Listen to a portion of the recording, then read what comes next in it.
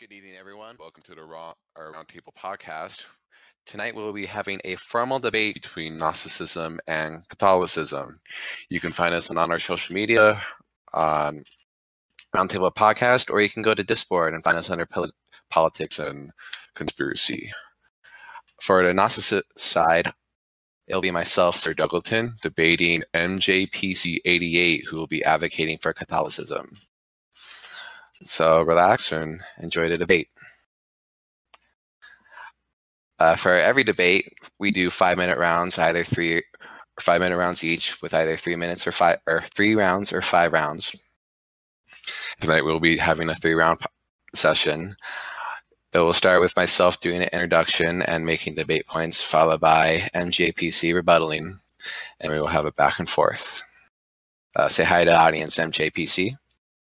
How's it going, everyone? And we will start the debate as soon as our timer rolls. Okay, you guys both ready? Who is presumably first? I will be first. Okay. Well, do your presentation of the beginning statement of what's being talked about, and or are we starting instantly with points? I'll do an interjection along, included with my 5 minutes. So just start the clock whenever. Okay, well that doesn't make any sense. Just say I'm ready when you want the minute to start. I'm ready. Go. So Gnosticism is a wide collection of beliefs. Freemasonry, Kabbalism, most occultism is classified as Gnosticism. My brand of Gnosticism goes exclusively as far as the Nag Hammadi does. They're a collection of scriptures found in Nag Hammadi, Egypt, that are mostly Christian apocrypha, dealing with heaven, New Testament or post-resurrection history, a little bit of exterior sources like Plato and Hermes Trismegistus. What people say about these books in general aren't true to what the books say. I've had people tell me that the Gospel of Philip denies that Mary was a virgin when it literally states that she was a virgin. I've had people tell me that the Nag Hammadi states that in order to receive salvation, you must pursue hidden knowledge, when the secret book of James says that unless people believe on Jesus' cross, no one will be saved. People tell me that Gnostics deny the crucifixion and resurrection, where the crucifixion and resurrection is centerpiece to it happening. People try to tell me that the Old Testament God and the Nag Hammadi is the devil, but it clearly states that the Old Testament is the plan of God, and it promises Jesus Christ, his death and resurrection, and the book, The Gospel of Truth. In my experience in studying this book verse by verse, it is probably one of the most viciously lied about books in history of any sort of literature. I would say even more so than the Bible. Whoever wrote these books was intimately familiar with the Old Testament and the New Testament in Hebrew and Greek. As far as most of the claims, if they were true, if they denied a crucifixion and resurrection, if they denied virgin birth, if they denied it at a numerable any amount of things, I would be inclined to agree with them. But church father and church history has condemned these books out of a place of ignorance and hearsay, and I can't back any of the claims they made based on what these scriptures state, especially when they get the issues of sin and redemption from sin correct.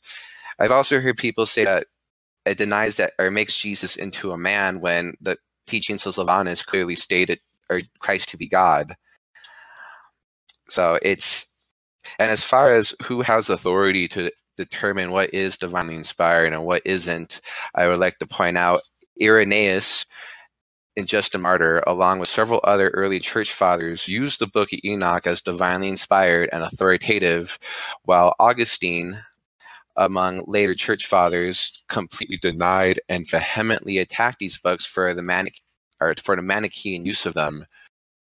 So you have two sources, early church fathers who are revered in Catholicism and Eastern Orthodoxy and any other Christian denomination, but they have a clear disagreement on what Scripture is.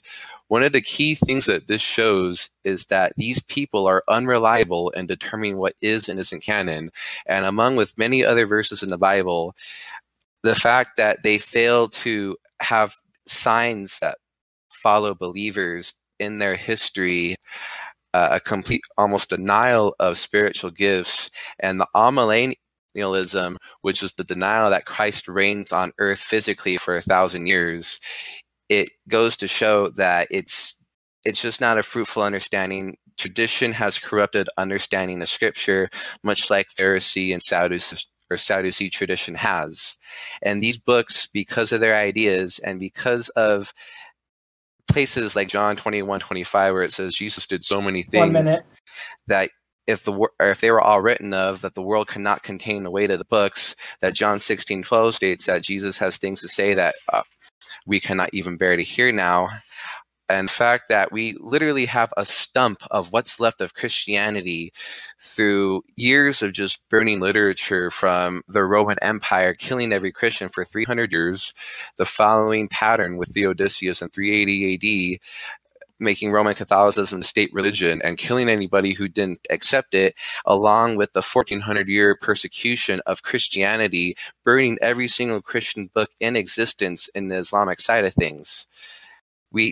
These books deserve an unbiased investigation through not any church father lens, but through a biblical lens. I yield my time. Thank you, Sir Dougleton. Let me know when you'd like to start. All right, we can begin. So the position I'm going to be taking that criticizes Gnosticism is the classic understanding of the difference between salvation through faith versus salvation through knowledge. And the reason I'm going to focus on this is because we have to make sure that we don't confuse one's calling with a temptation. Both callings and temptations are intuitive processes, but one is graceful while the other is graceless. We have to remember that grace is a mysterious attribute, and the notion of believing that you can achieve salvation through knowledge, it ends up denying at some level the value of mystery. Now, this is what ends up becoming the problem in a lot of these Gnostic texts, because their oversimplification of the truth begs the question as to whether or not salvation itself is being revealed. We have to remember that people are finite beings in contrast to the infiniteness of God. And this is a general theme that's taken with regards to the scholastic method, whether it comes to the definition of canon scripture itself, or we're talking about how scripture should be interpreted, whether it's in an allegorical, a literal, a moral, or a tropological sense. What we really have to appreciate here is how when we're being tempted, we are often having our desire for information to be clarified overemphasized. We have to remember that when we are engaging in a graceful understanding of revealed truth, that we are having a divergent, not a convergent process. And I say this because, Pope Emeritus Benedict, he focuses on how the problem that the church has today is the loss of sensus communis, common sense in the classic sense of the phrase, going back to Paul's journeys through Greece when he was originally evangelizing the faith. The goal here was to appreciate how, regardless of the result in life, there's a process. But we also have to remember that as finite beings, every result that we encounter when we learn something is just another step on the path to salvation. When this path is properly taken, it means that there will always be further levels to be understood. As the classic saying goes, the more you know you don't know. So the idea of the Gnostic path leading to salvation is kind of contradictory here, because it's suggesting that we're not coming to a divergent understanding, but a converging understanding of what salvation is supposed to really be about. We're told time and time again in Scripture that only God is going to know when the end times are upon us. And what this suggests as well is that divergent understanding. There is no way for us to, for example, come to a numerological understanding of the end times. And we are not entitled nor expected to try to test God's plan. We are servants of the divine. We're not determining what the divine actually is, right? So if we try to anticipate things and then we're saying, like, oh, well, these results ought to happen, then are we really trying to follow God's path, or are we trying to conform God's path to our wishes? We don't want to engage in the vice or the sin of vanity. And we have to remember that we're supposed to be humble while doing so. What else do I want to talk about here? Oh, the other thing I wanted to talk about was the nature of the scholastic method. So when we go to the Council of Trent, when a lot of these books were actually determined, we have to remember that the scholastic method often involved the usage of dialectic, not analytic, approach towards Scripture. So what we're trying to do here is bring a bunch of people together to construct consensus instead of simply saying that, oh, I've read through something and I've come to some interpretation, therefore my interpretation makes sense. We have to remember that while God may have given us the Word in a perfect way because he is infinite, that doesn't mean that we as finite beings also heard what was said in a perfect way. We as finite beings are going to be imperfect. And, this doesn't mean that Scripture becomes imperfect. It just means that God understood our limitations as finite beings, and that there was only so much information that he wanted to reveal. He knew that if he tried to reveal more than what could reasonably or feasibly be revealed, that people would start taking information in the wrong way. So this is what happens when we're talking about canon, because when you look at things like the Gospel of Judas or the Gospel of Thomas, there is an excessive degree of clarity that refers to specific details. And this suggests that indeed we are no longer dealing with the mystery of faith anymore. What was the last thing I want to talk about? 20 seconds. Thank you. The last thing I would just say is that we need to make sure that our understanding of good works is not something that we become presumptuous about, because when we start being presumptuous about this, it leads to us believing that we are greater than the divine and realizing how salvation is going to happen. And that's really the issue of the Gnostic pursuit of knowledge to achieve salvation. Thank you. Okay, you can start it. So, the Gnostic pursuit of knowledge or salvation through knowledge is not found in the Nag Hammadi. There might be other Gnostic sects who push this, but the Nag Hammadi scriptures make it very clear that faith in Jesus' crucifixion and resurrection is what gives you salvation. As far as the idea of knowledge, it seems widely condemned in Catholicism, despite the fact that the knowledge of God is a highly elevated thing. The book of Hosea says, "My people perish for lack of knowledge." The lands are condemned because they have no knowledge of God in the land. God desires mercy, not sacrifice, and the knowledge of God more than burnt offerings. It's an essential theme in the word gnosis, or knowledge, is not about having knowledge, but about having relationship. In Genesis, Adam knows Eve. Adam is intimate with Eve. In the New Testament, we are to know Christ, and that comes through faith. In John 15, Jesus says, "You are my friends if you do what I command. I no longer call you servants, because a servant does not know his master's business. Instead, I call you friends, for everything that I have learned from my Father I have made known unto you."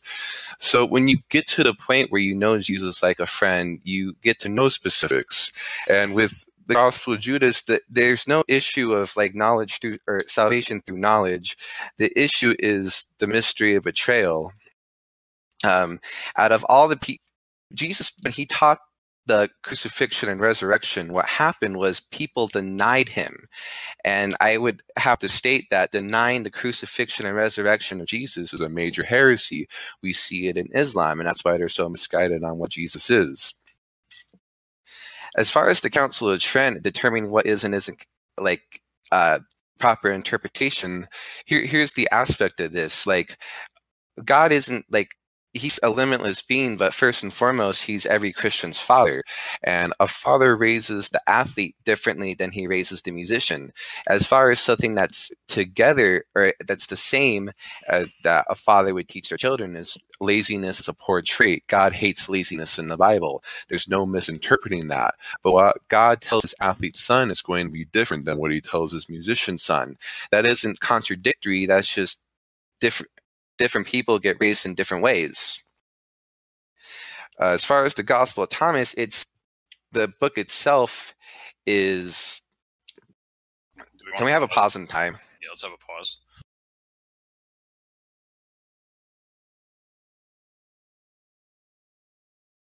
Is that guy gone? Well, I think there were two of them. I wasn't really paying There attention. was several things going on, and I fixed it, but I was looking at the clock. I'll just give you like 2 or minus 2 seconds. Okay. So, hang on. Wait a minute. These guys are One back. of them was Hank, yeah. Yeah, one of them was Hank.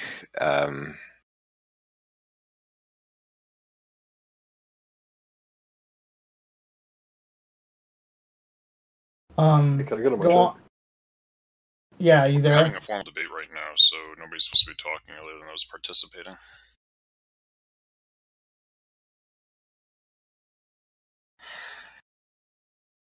Go. So, as far as like the Council of Trent, that these books weren't around or made knowledge or during the Council of Trent. And like I said, my first point, that church tradition is entirely useless in deciding what is and isn't canon, considering these church fathers have no unanimous direction. There's also the account of the I think over 24 books in the Old Testament that are referenced to as being the Word of God, like the Book of Jasher, the Book of Jubilees, that are just lost to us in time. There's the fact that the Epistle of Jude references this book called The Assumption of Moses when talking about Michael fighting Satan over the body of Moses. Like, there's more to the story than what we have. We have 30 days into Jesus' life.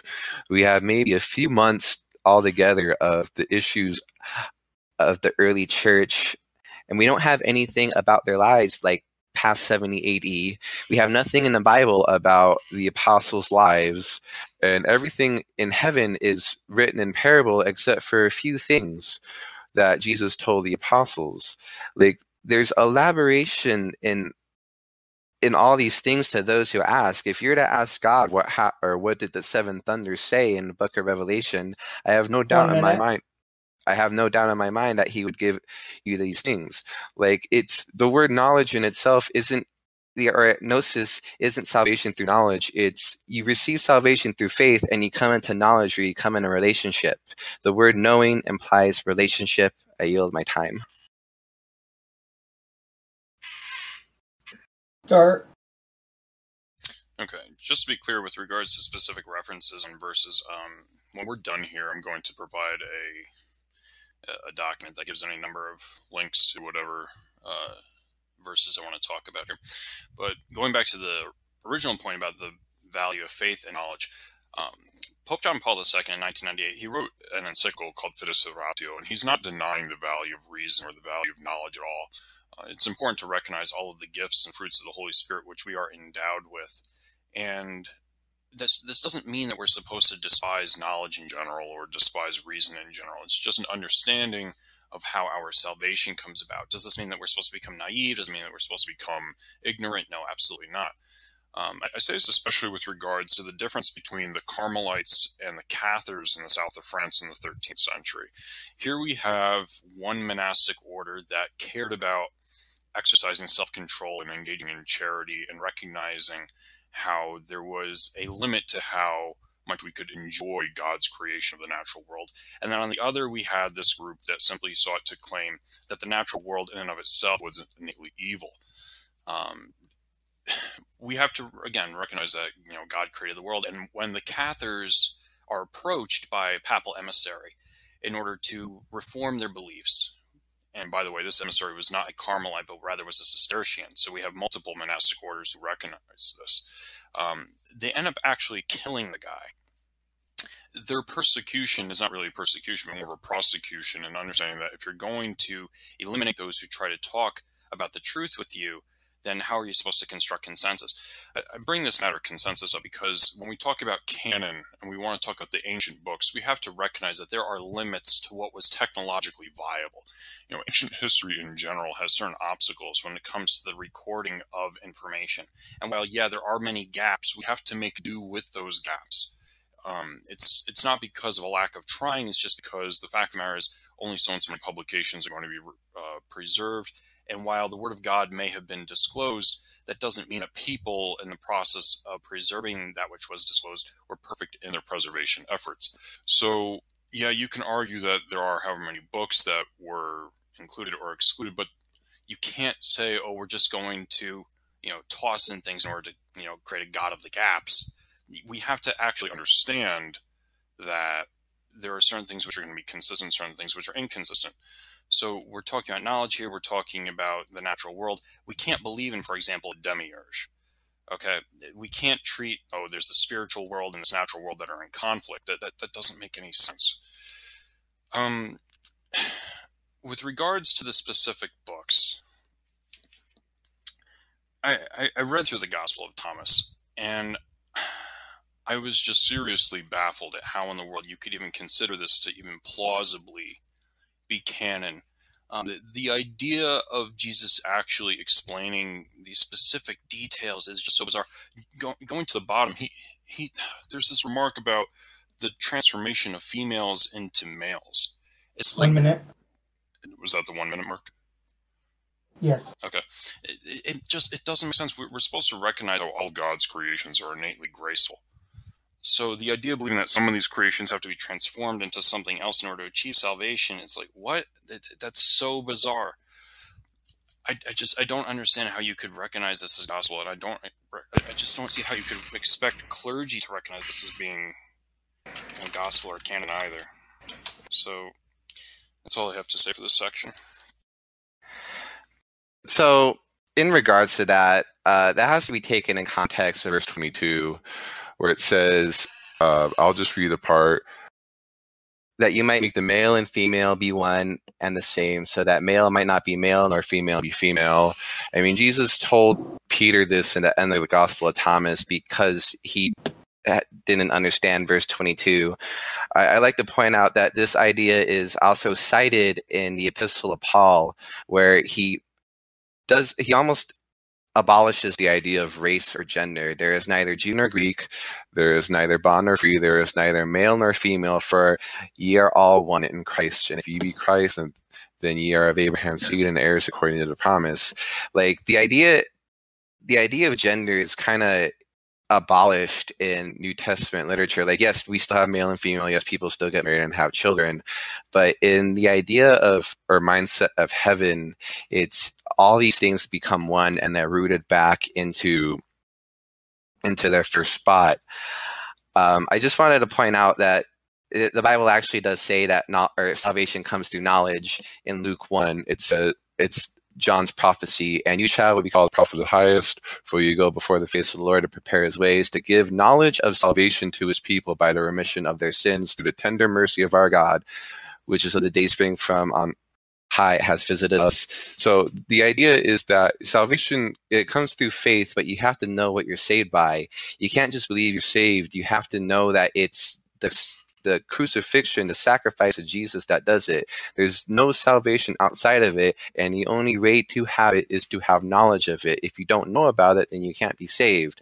So it's, in a way, the Bible does endorse an idea of knowledge or salvation through knowledge. As far as, what else were you saying? Like I said, these books deserve a look through, an unbiased look through just a biblical lens. One of Irenaeus' arguments for there only being 4 gospels was because there are 4 directions to the wind. If I could make the same argument, I can say, well, there are actually only 4 apostles because there's 4 directions to the wind. That's obviously untrue, because biblically we have 12 or 13 actually more apostles than just them, but you get the point. Like, if we have a book called the Gospel of Philip, and it deserves an unbiased look through to see if it lines up with Scripture. If we have a book called the Secret Book of James, I mean, we have examples of Jesus teaching things in secret.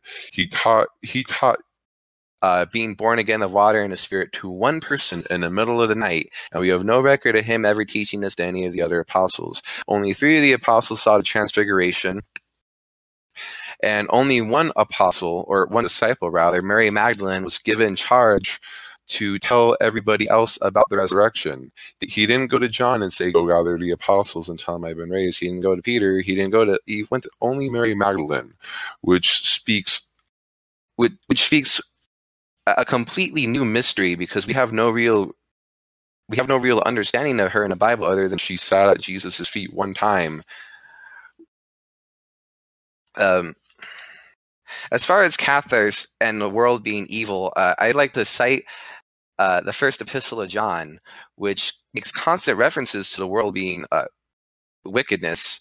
In 1 John 5:19, it says, "As we know, we are of God, the whole world lieth in wickedness. He who becomes a friend of the world becomes the enemy of God. For all that is in the world, the lust of the flesh, the lust of the eyes, and the pride of life, is not of the Father, but is of the world. Marvel not, my brethren, if the world hate you, because the world is going to hate us."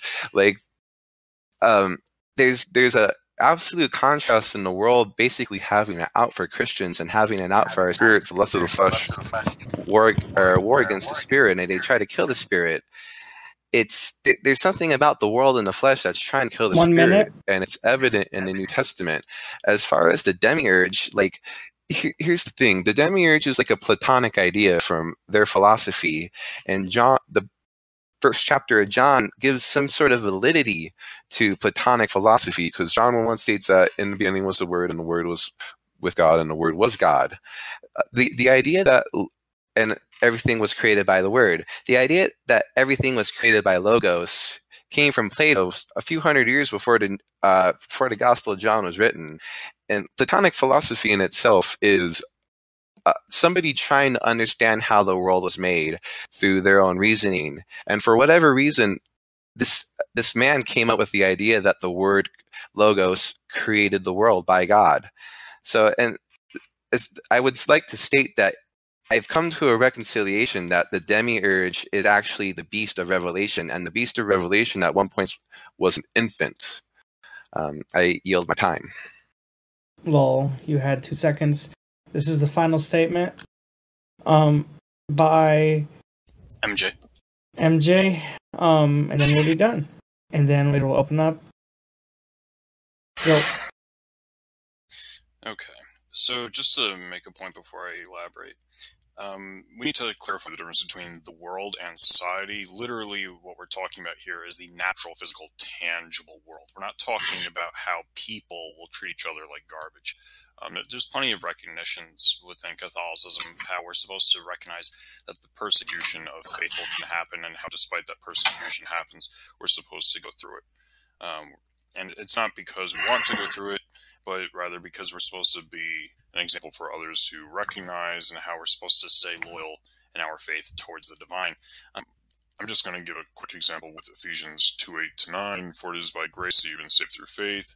It is not from yourself or anything you've done, but the gift of God." The focus here is on an understanding of justification that leads to salvation.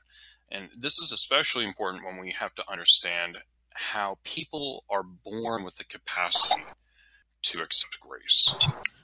We have to realize that knowledge is not something people are innately born with, and this especially applies towards the newly born or the young, who indeed are not completely aware of what's going on. Yet, as long as they accept grace in their life, they're still going to be brought into heaven because of the fact that they have chosen to be faithful. They don't necessarily know what they're being faithful about, but they do have this underlying temperament of caring about the world. So, do I really want to condemn, or should you want to condemn, or should anyone want to condemn? Would God want to condemn those who are unaware of the truth? We have to, again, recognize the difference between what we are aware of and what we are committed to. There's something specific I want to bring up. Let's see. Oh, this was actually the issue that came about when it came to Angelus of Jerusalem. Okay. So when we are talking about the Cathars, we're talking about people who were literally raising people from the very beginning of their life to believe that the natural world, the tangible physical world, was innately wrong. These were people who compelled people, even against their consent, to live this lifestyle where they were expected to engage in such self-control that it was completely dissociating them from the mystery of joy when it comes to how the world works. Angelus of Jerusalem, he literally dies because of this. And while he wasn't the guy who died in order to trigger the Albigensian Crusade, it was evidence that indeed that the Catholic belief was carrying on even after the Albigensian Crusade was carried out in order to control this. I mean, I would qualify it as horrific, but this atrocious belief system. I don't know if you guys are really familiar, but the Albigensian Crusade, this is not something that people are particularly proud of, and it has to be understood that it needs to be taken with an understanding of humility. We need to recognize that, unfortunately, some people refuse to bend, and they persist in believing that no matter what, that their knowledge about the natural world will lead them to some sort of understanding as to what it takes to become saved. They end up dissociating between the joy that they're experiencing versus that knowledge. And we have to realize that that is not how the world works. It's not how God created the world. The Albigensian Crusade would eventually lead to a longer problem within French history. I'm not sure if you guys are familiar with this either, but there was something called the War of Sicilian Vespers, where the French went in the completely opposite direction, and they ended up trying to exploit people in order to compensate for the joy which was repressed. The consequence was some people ended up getting hurt, and those people literally ended up appealing to the Pope himself in order to achieve some sort of freedom that avoided the oppression, which was a consequence of this terrible belief. This war 1 minute would lead to another war called the Aragonese Crusade, which would lead to the Avignon Papacy and a terrible amount of corruption, which would fester within the church for a long time. But we have to understand that this corruption was not originating from Catholic beliefs themselves. It was originating from this pursuit of knowledge before pious faith. Again, I'm going to post a document that shows a summary of my sources here because I figured that I would need to use the time wisely. But for the time being, that's all I have to say. Okay, thank you. You both did very good. Now, I will open it up to if you guys want to clarify anything or specifically talk about the document. Yeah, where would you like me to post my document? I mean, it looks like general Just chat's just post being it. used, but is there another channel you want me to post it in? We have a special events channel. Yeah, well, Okay, yeah. I scroll down, I can see that. So yeah, I'll post my my document there. Give me a second.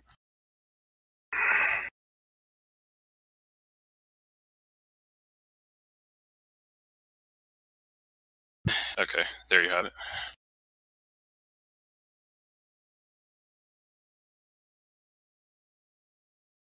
So, yeah, if anyone wants to ask any questions, fire away.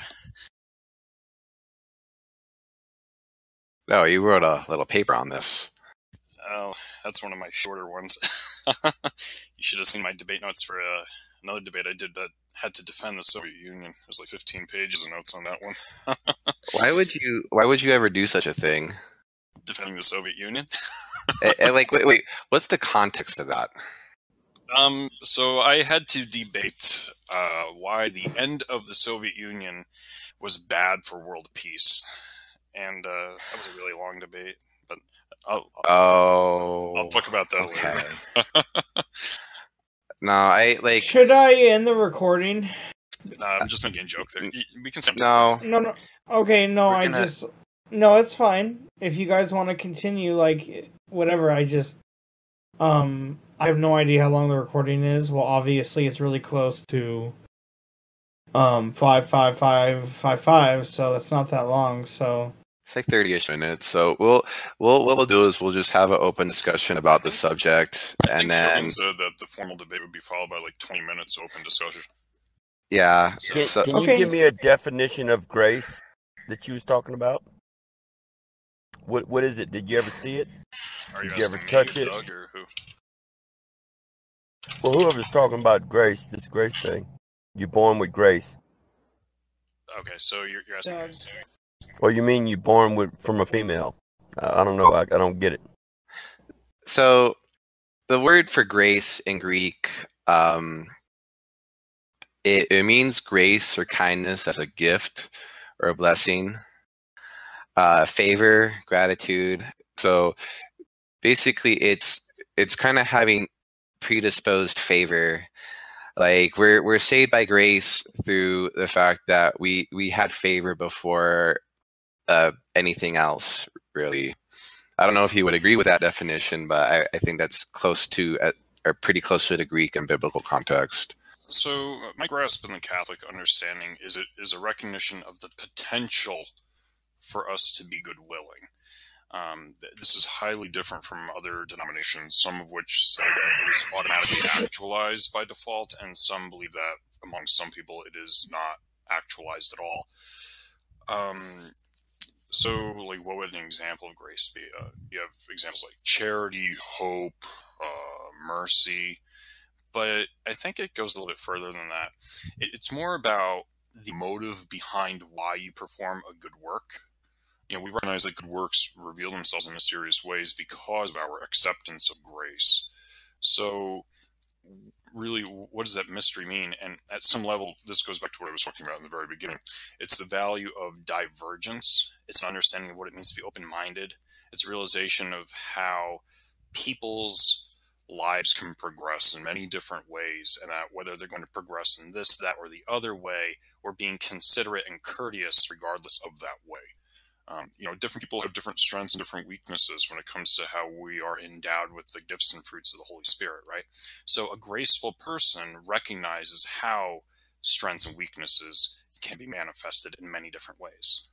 Does that answer your question? Well, if I told you if you was born to die, is that the same thing as born of grace? Because this human race is blind slave planet.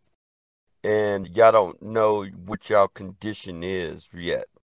And I know. But what I'm saying is, this born of grace is an illusion because you're born to die and suffer on this planet. Yeah. So it's not, whatever y'all believe in this stuff is, it's really not true. Because I'm the one that sees. I see demons all over the place. We're under control of evil aliens and stuff. And I don't want to blow up your bubble, but you need to get into real reality, I hate open eye. We're doing a debate. Yeah, we have a subject in mind. Please don't derail.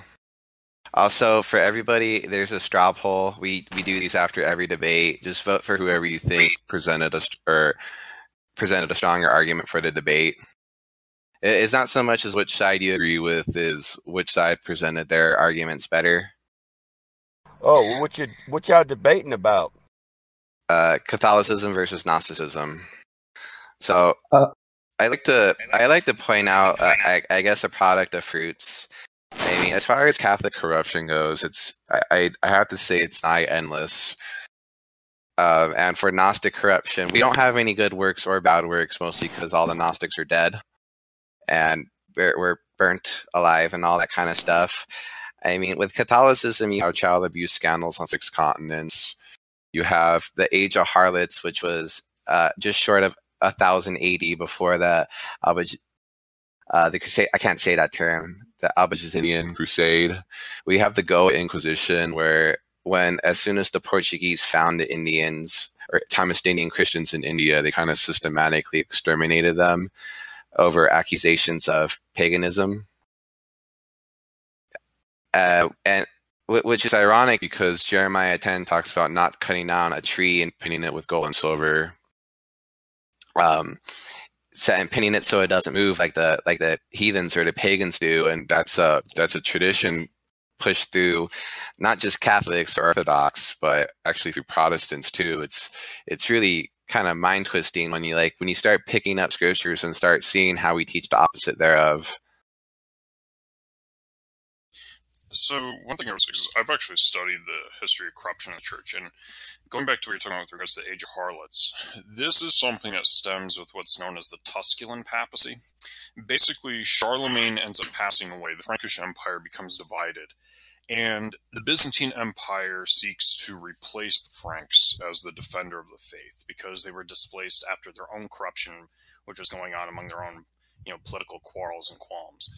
Those quarrels and qualms are often traced back to the pursuit of knowledge before faith in the first place, because a lot of political quarrels and qualms deal with who knows who knows what, and conspiring behind other people's backs when nobody's watching. This is the classic lesson of the story of Joseph at the end of Genesis, understanding how people can do bad things when nobody's watching and they can try to get away with it, and then those who are conspired against are expected to forgive those who conspired against them and to prop them up.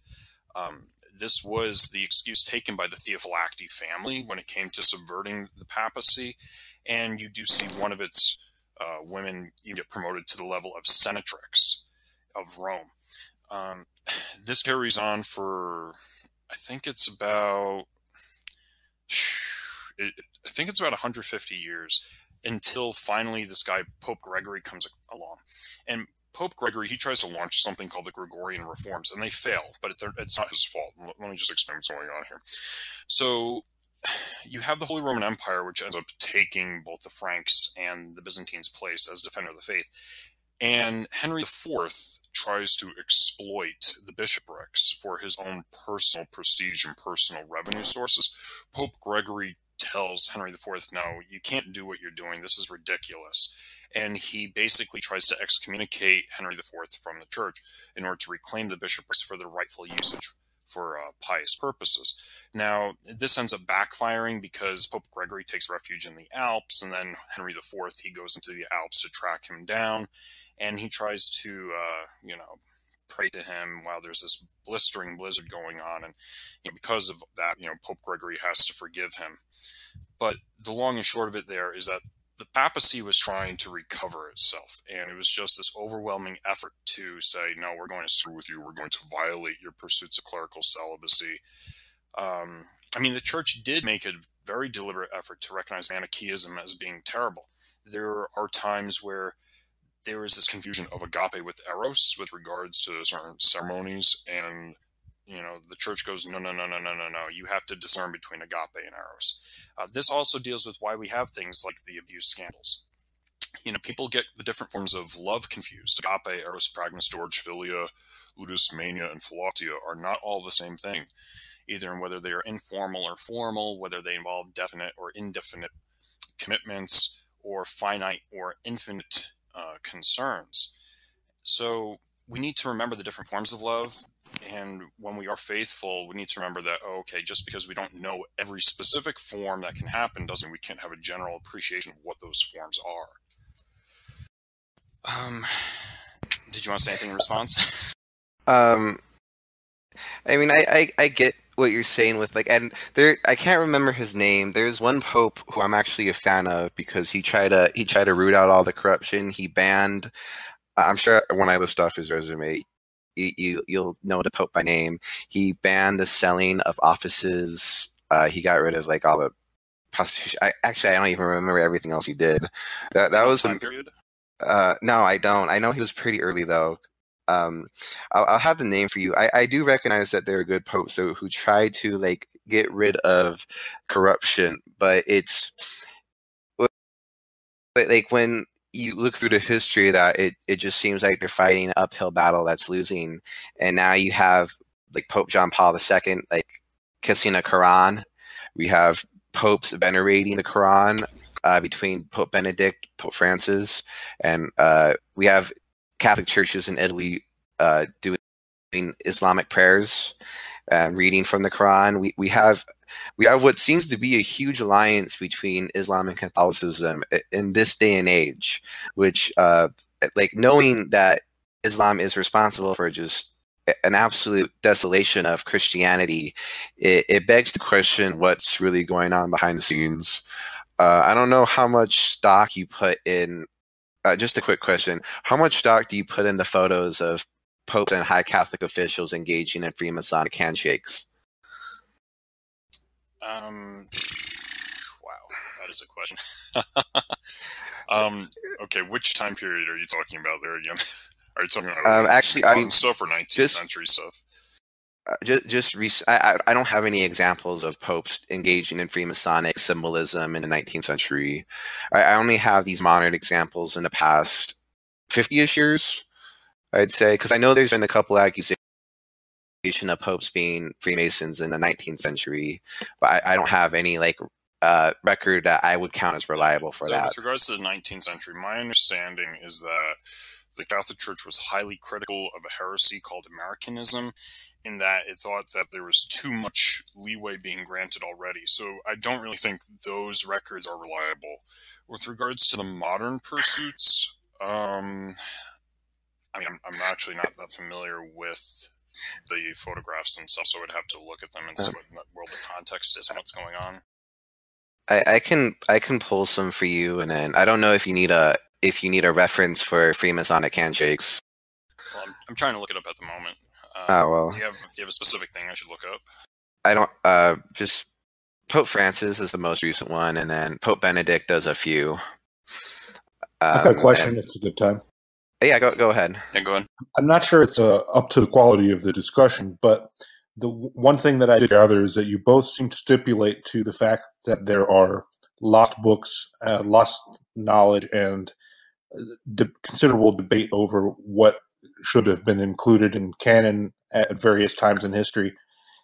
Given that, it seems like you have to deal with a lot of uncertainty.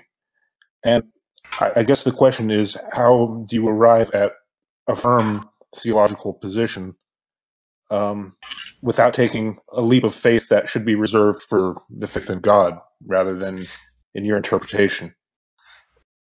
I'll take this one first. So my touchstone is the 66 books of the Bible from Genesis to Revelation, right?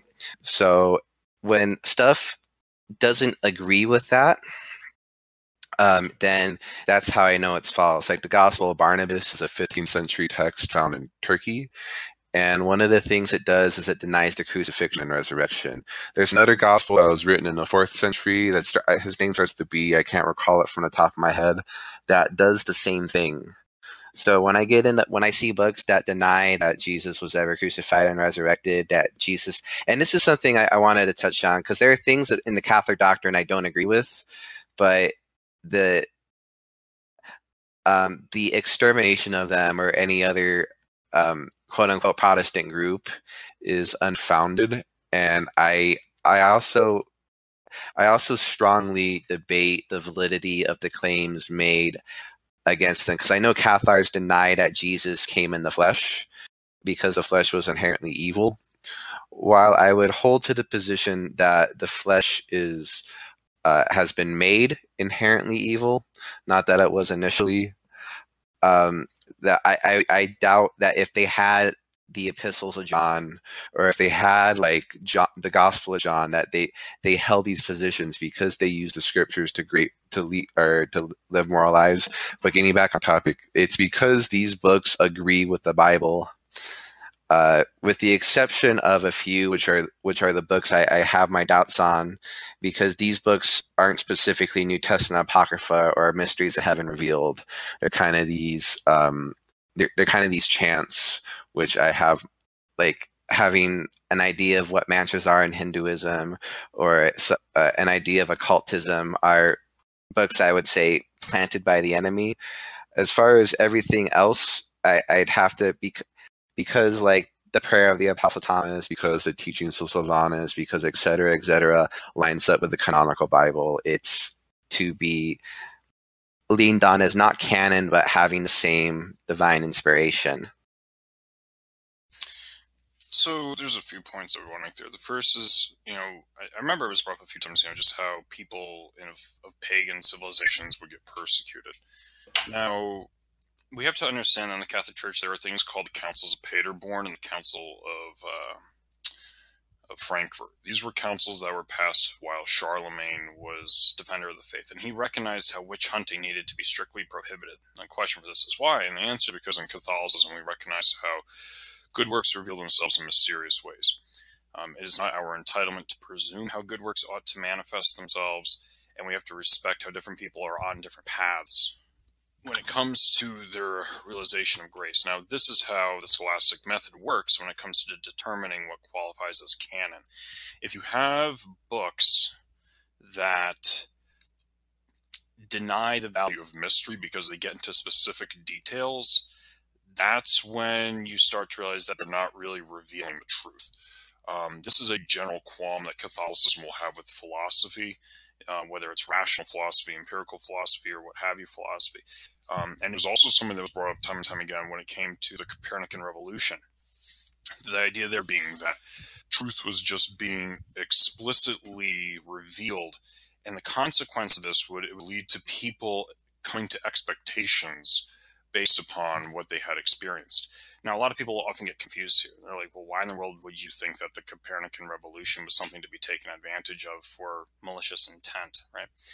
And it's actually very obvious one that a lot of people don't think about, but it's that when you engage in heliocentrism, I mean, it's obviously correct, but if you simply engage in a better form of judging the position of Earth among the stars, then it leads to your ability to navigate, becoming more efficient. Now, what happened at the same time that people were using this? They were, sailing around the world, they were engaging in colonial imperialism, and they were oppressing these foreign peoples everywhere.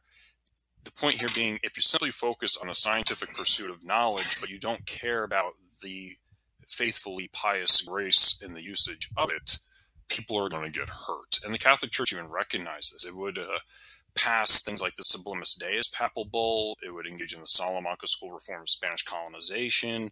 It would advocate the position of Bartolome de las Casas in the Valladolid debate. The Habsburg Empire would pass the new laws, all of which want to stand up for natural pagans around the world who are trying to discover grace in their own ways. So bringing this back to your original question, how do you determine if a book is canon or not? It's simple. Does it, on a scholastic basis, appreciate the mystery of good works? If it does, then it is consistent. If it doesn't, then we have a problem.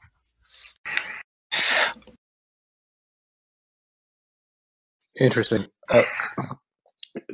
20-second thought experiment.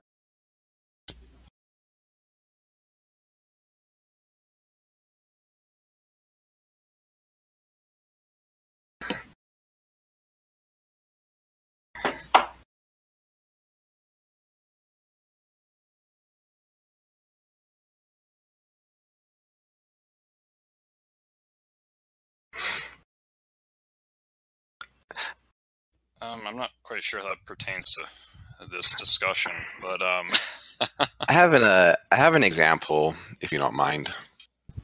Okay, if you want to start, go ahead. So I was an atheist and I turned deist. So I tried to understand how to live by God's original blueprint. And so when I had this realization from, oh, God isn't real, there's no soul, there's no spirit, to, oh my goodness, God is real, there's a soul, there's a spirit, I tried to really reconcile my soul and my spirit unto God, and I did try to do it via natural ways. One of the things that I came to the conclusion of was that swearing was objectively evil, and there's no way to cut it. If you say a bad word, it's like a stain on your soul. So I through natural law and understanding, I reconcile that swearing was wrong and I should stop doing it. I reconciled that because there is a God, there is such a thing as marriage, and sex is sacred because it does what God does, and it makes new life. As far as through a natural understanding of things, I was able to reconcile myself to biblical principles, and the key thing I came across was I would think about the breath a lot, and excellent words, Doug. Can somebody let me finish. So I was trying to one of the things I realized was I couldn't I had no idea about my breath, and I realized that my breath was a natural mechanism in my body, and if I was responsible for my breath, I would die. And so I had theorized that God took responsibility for me breathing because he loves me, and it's something that if I were put in charge of, I would literally die. So God claims responsibility of that over me. So I figured if I would focus on my breath, and just my breath, is how I would draw close to God. And I would do these exercises about focusing on my breath. It was the closest I've ever been with God. And the more I tried to do this, the more I lined up with biblically or biblical characteristics on living, as well as just I guess understanding the natural world. So it's the answer that these stories would be lost, but there would be a way to get them back. And the reason why I say we could get them back is basically God would give it to us back, and there would be really undeniable ways of showing how God would give us each book letter by letter. All right. Do you want to unmute Rat, or do you want me to respond? Or Can know who we're interviewing, please, and then I'll shut it. So, Ratbed, we just got done with a debate about Catholicism versus Gnosticism, and we're having an open discussion about the subject now. So, on the subject of Catholicism versus Gnosticism, if you would like to continue the dialogue, but right now MJ is responding to a question from Snarl Patrick. Is MJ the one who's the interviewee, real quick, and then I'm done? There's no interviewee. We had a debate between me and him, and right now, just finish the question, MJPC. Yeah, I was defending Catholicism, and he was defending Gnosticism. It's not an interview here. Okay, so my approach to that was a transcendental proof. I'm not going to get into it too much right now, but I think we have to understand that if you want to focus on this natural scientific world and all that, you have to understand that science depends upon math, right? You can't do science without math. Even if you want to talk about rigorous statistics, you can't do statistics without integrating the natural logarithm into a Gaussian function in order to figure out the bell curve by which you determine levels of significance, right? So, again, I don't want to get into the details here, but the long and short of it is, there are transcendental, infinite ideas which are required in order to understand the natural world around us. You combine that with conservation of self-awareness, and you end up with an omnipotent, omnipresent, omniscient being. You apply that to the web of time that recognizes the many-to-many relationship between cause and effect across past, present, and future, and that allows us to realize the existence of an afterlife. Okay, but the thing is, despite all of this transcendental idealism, we still have to put faith first, because even with these transcendental ideas, we don't know all of the concrete details of the world. And like I said in the debate, the more you know you don't know. It's just the nature of being a finite being in an infinite situation. You will never know everything. So at some level, you will always have to have an appreciation of the divergence of the truth with regards to anything that you know. And that nature of divergence, which leads to an appreciation of the mystery of faith in a graceful manner, inevitably compels you to recognize these virtues and the gifts and the fruits of the Holy Spirit. So does that make sense? Snarl?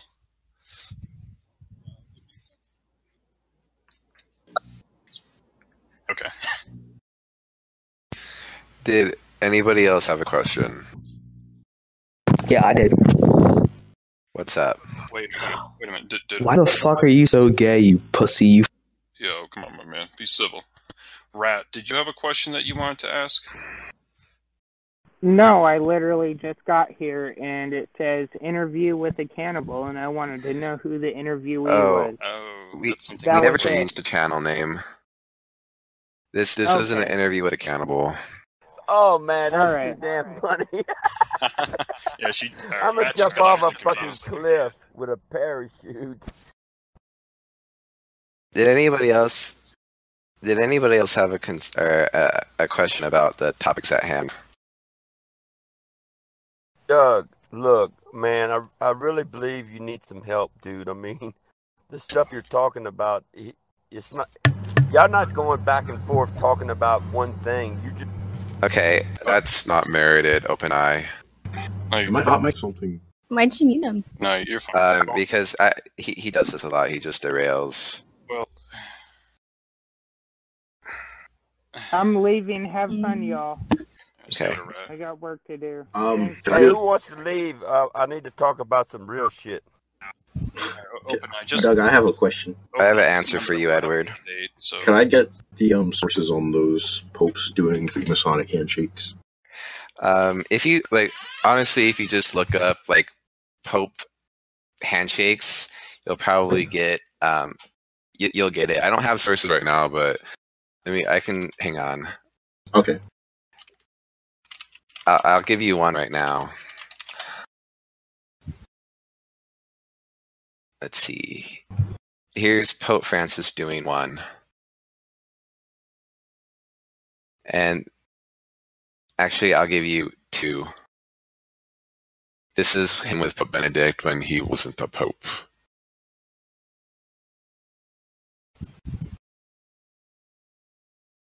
Somebody has shaken my hand like that before. What's the technique? Let me go ahead and pull up a... The most noticeable thing was the thumb and like the finger wraparound. Yeah, the wraparound and the rub on the wrist is what they do in Masons, bro. Like, That's like the higher degree ones. I'm talking about the one that was in the picture. well, but you'd think the Pope would be the highest degree, right? So I don't know why, but they seem to do lower grips for whatever reason.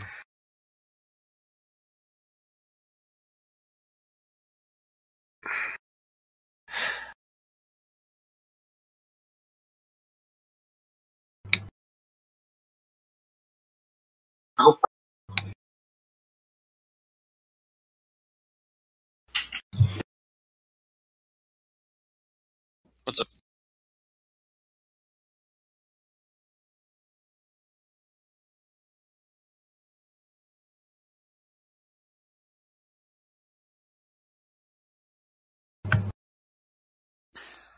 So the wisdom of the church comes from, many scholastics over time, spending time in order to construct a consensus and figuring out what the proper interpretation of scripture is. There are some Catholics who are hermits, and there are some monastic orders that focus on enthusiastic, cloistered conduct. I did an AMA on here a while back that talked about being a fourth degree Knight of Columbus. And, we have to remember, even as Catholics, even when we're disciplined Catholics, that there is something called contemplative prayer. And that we, in dire times like what's going on now with coronavirus, when we can't necessarily go to church because we can't organize, that we still have to maintain our faith by, focusing on the fruits and gifts of the Holy Spirit and on the readings that we do on a regular basis, whether it's an breviary or what have you. It's just we have to remember that we are an organized church, right? So I'll talk with fellow parishioners all the time. And there are organizations like, I actually belong to another organization that I haven't mentioned before called Curcio, and it focuses on what we call a charismatic faith. So there are social aspects that are vital towards making sure that you maintain your faith properly. You don't want to get caught up and lost in your own head and, just, you go in a crazy way. So, Yeah, shut the fuck up, you pussy, you fucking nigger. What the hell? Anyway, Isn't he nice? I don't know. Anyway, did you have anything else you wanted to ask? Snarl? Alright. So I just had a follow-up question for you. Yeah, go for it. I mean, do you feel like you have a father-son relationship with your God, or with God? Like, I don't know how your relationship is with your own father, but I hope it's a good relationship. Given, is it or is it not? My dad and I do not get along very well. He's not particularly faithful. My brother, I guess you would argue, I belong to a family of fourth generation of atheists. So my great-grandfather was an atheist, my grandfather was an atheist, my father was basically an atheist, he just went through the motions, my brother is an atheist. So yeah. So did you just get MK Ultra'd into spirituality, or what? How'd you find God? I was raised in the church, and I didn't really like it when I was first being raised in the church. But as I got older, basically I went through a number of steps, and I came to realize that the way I was raised in the church was not the proper way to be raised. Nobody can. So, as a consequence, I ended up basically forgiving the church, realized the truth, and I don't know, sometimes I call myself like a counter-reformed Catholic. Sometimes you end up figuring out the path the second go-around, and that's the way it worked out for me. So are you what do you think? How valid are the claims made, or in your eyes, made against Vatican II, as far as we'll wrap it up in one word: sexual immorality? Well, you remember again, I was talking about the different forms of love, right? Agape, eros, pragma, storge, etc. I think Benedict got it right when he said that a lot of the issues there deal with the de-Hellenization of the faith. When people lose their appreciation of sensus communis, their understanding of love becomes very twisted, and they end up compensating. One form of love ends up getting used to make up for the absence of another form of love, right?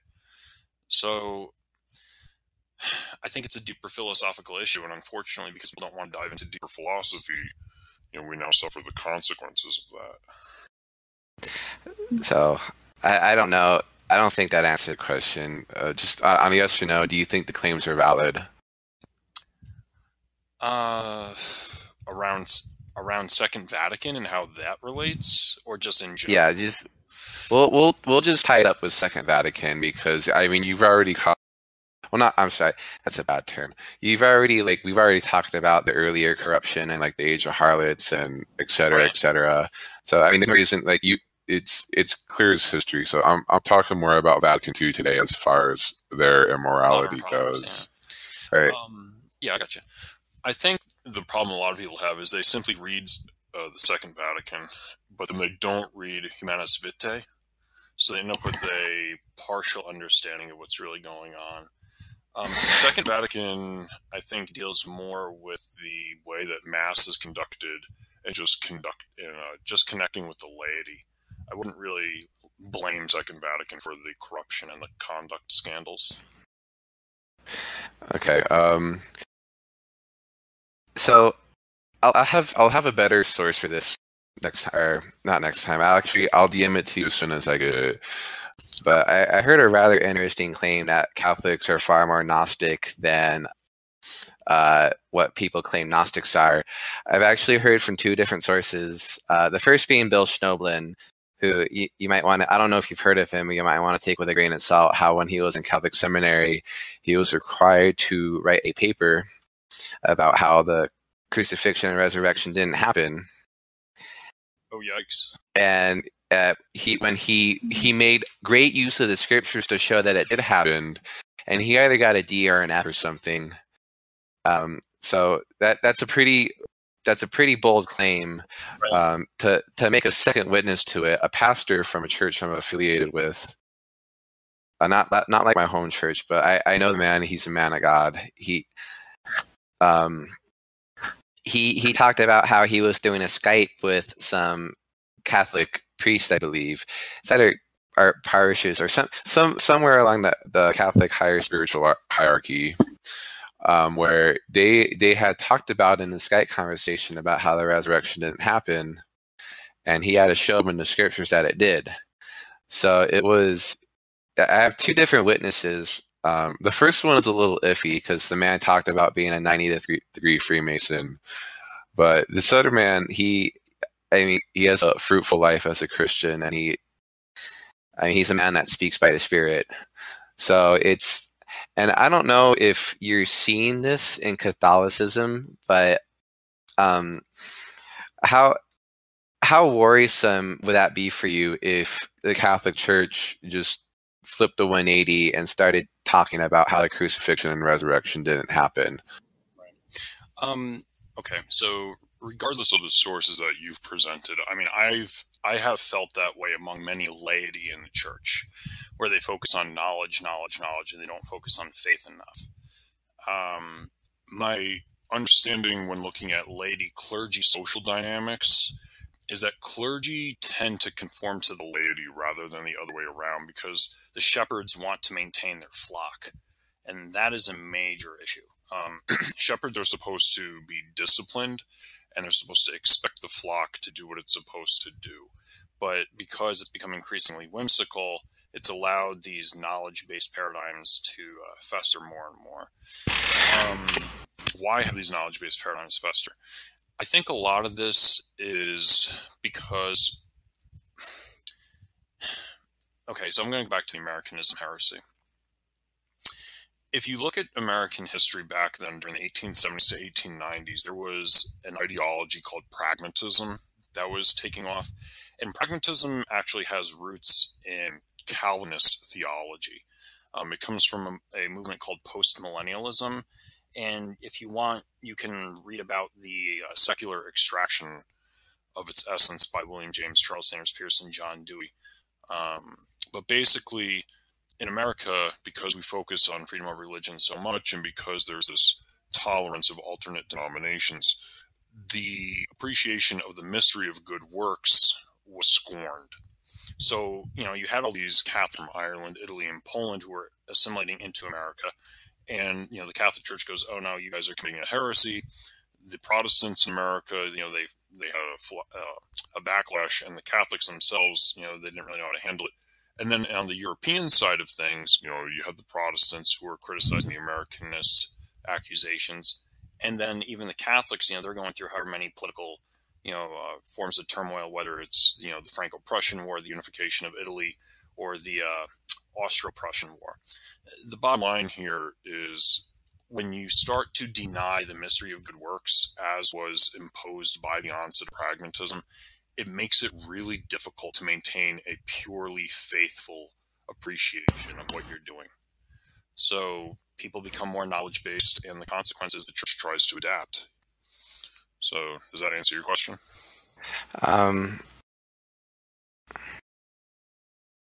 Not particularly, but I'll accept it as an answer. Moving on. Well, if you think I left something in doubt, you can ask me to clarify. No, I just think he kind of when I ask questions about this, I feel like he dodged a point. But just to build on this issue, you kind of shoot down this idea of knowledge. It seems like you're vehemently attacking the idea of just knowledge in general. But I guess what I'd have to ask is wouldn't your faith have to be based on knowledge of the scriptures, not so much as interpretation, but just hey, this is what the Bible says, and not so much as focusing on what it means. The Bible says, preach the gospel to every creature, right? So without getting into interpretation, just acknowledging what it says, oh, hey, Jesus raised people from the dead. It's oh, hey, Jesus was raised from the dead. Wouldn't knowledge of the scripture be the dictator of what we're supposed to have faith in the first place? I think this is kind of pushing the boundaries on revealed truth. So, when we talk about knowledge, we're really talking about an epistemological construct here. I would obviously concur with you that you need to be familiar with Scripture. You need to be familiar with what is said in the Bible. That's obviously undeniable, right? But the question is, are you focusing on specific details here, there, and the other place in order to give you specific, concrete expectations on how the world works? Or are you coming to an informal spirit of appreciation for how the entire narrative of Scripture comes together? If you get the informal narrative, then you'll understand how faith comes first. If you're expecting specific, insights, then you're putting knowledge first. So the scriptures state that the Spirit of truth will lead you in all truth, that you shall have no need of a man to teach you, for his anointing shall teach you, that the Spirit, that you hear from the Spirit what the Father speaks from heaven. We have examples just the first example, and I think it's Acts 8. I might have the address wrong, but when Philip talks to the Ethiopian, it says that the Spirit said unto Philip, go and join him, right? So that's one of the first instances we have of the Holy Spirit speaking to someone. Now, we don't really have much or any kind of insight into Philip's life, and what we do have is just an example of literally the Holy Spirit speaking to him. And I'm over here thinking I'm not over here thinking because I have the examples, because I have this in my own life where the Spirit said unto me, and I went and did. I'm just wondering where that is in Catholic and Protestant theology, where people have and it's not so much just about faith. It's where's the father son relationship with God? Because like the whole idea is that those who believe on Jesus are made like sons of God, and like as far as I'm aware, you know, and unless you want to try to like you have something that proves you're wrong on this scripturally, that Christianity is supposed to be like a father son relationship with God, and like with any kind of father son relationship. If the father tells his son to go do something, hey, go get this tool for me. Hey, shine a flashlight here. Hey, clean your room, do the laundry. Or just like and just stuff where like a father sits down and he teaches his son, is like, hey, this is how you do this. This is how you do that. I mean, it seems like, from what I understand, it seems like the Bible is this thing, and like where it provides clarity as to who your father is, what your father wants you to do. It gives you the tool set to how to do it, and everything else just seems to like get in the way. Okay, so you're familiar with the woes of the Pharisees? Yeah, but Okay. please give context as to what you're talking about. Well, my concern here is how, Jesus does tell us not to be Pharisees in playing word games or focusing on specific details. And, there's however many instances where the Pharisees try to trap Jesus. Now, I'm not telling you that it's like you're trying to trap me here, because I don't think you are. I think you're very genuine in your appreciation. What I am saying, though, is the issue with the Pharisees is that they were focusing on the literal, works of law, in contrast to appreciating grace before law. So yeah, I mean, we are given however many directives within Scripture as to how we're supposed to conduct ourselves, right? But this doesn't mean that we're supposed to, do this like this exact thing right here, right there. Because the fact of the matter is, we have to be flexible in how we appreciate our gifts and fruits of the Holy Spirit, right? So if you simply do the exact thing as it's said right here, right there, I mean, short of you simply living an ancient, primitive way of life, for however many thousands of years, you're going to get stuck, right? I mean, does that make sense to you? I mean, it does, but I mean, God literally told me to preach the gospel to birds, so I went and I told birds to repent, for the kingdom of heaven is at hand. So, like, no, bro, like, I'll give you an example. So, I bought a homeless woman food who came into my church looking for a food bank. We didn't have a food bank, so I bought her a meal next door. Okay. And the Spirit said unto me, buy her another meal. And I have no idea why. I thought God was telling me she's really hungry and she's going to scarf down 2 fried rice. So I bought her a second meal and I told her that she could come eat in the church. And she told me that she had to go find her friend who was more hungry than she was. So the Spirit told me to feed this man or woman, or I don't know who it was, who I had no idea who existed. So it was, I mean, there's nothing short of divine intervention there, where or something like, you know what I mean?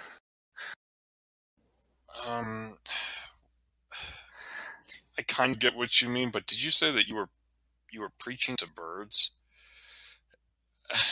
So the scripture popped up in my heart. Preach the gospel to all every creature.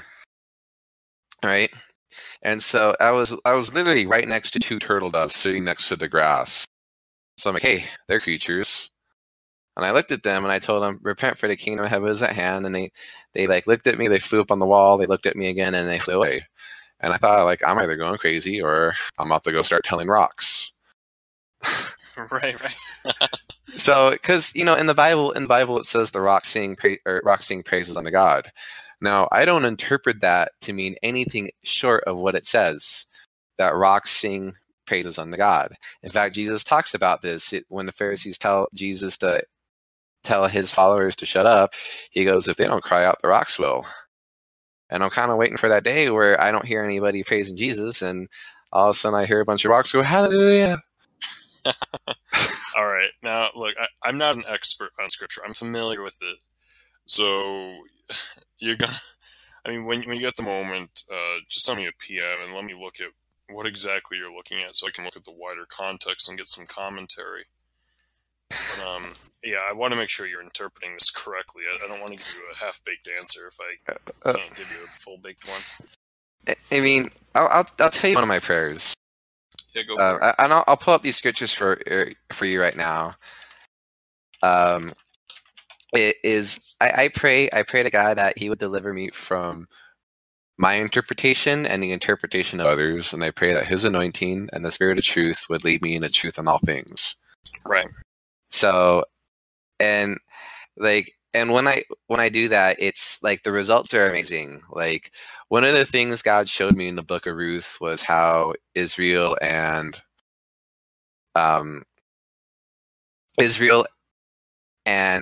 the Gentile church are represented in Naomi and Ruth. Okay. So just like and especially when I do that, like, I'll read verses that are, I guess, about myself. 'Cause I had a pastor tell me that the Bible doesn't mean anything until you find yourself in it. And so when I ask God to show me where I am in the Bible, I won't necessarily reveal where right now, but the only thing I can say is, one, it was me, and two, I wept like quite a bit. So, yeah. Seems like it's well merited. I mean, yeah, I can definitely connect and relate with it. But yeah, give me the verses. Let me read into the context, and let me give you a better answer. Okay. Yeah, just send me a PM, and we can talk about that on a deeper level. It seems like everybody's leaving podcast, so we're going to go ahead and wrap it up here. Thank you for joining us on the Roundtable podcast. It's been Sir Dougleton and MJPC bringing you this debate. Find us on our social media. Find us on the Discord under Politics and Conspiracy. We're also on several podcast forums. Thank you and have a good night.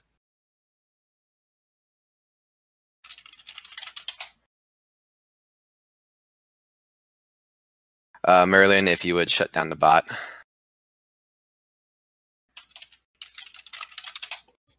Merlin, are you still there? I think he's there.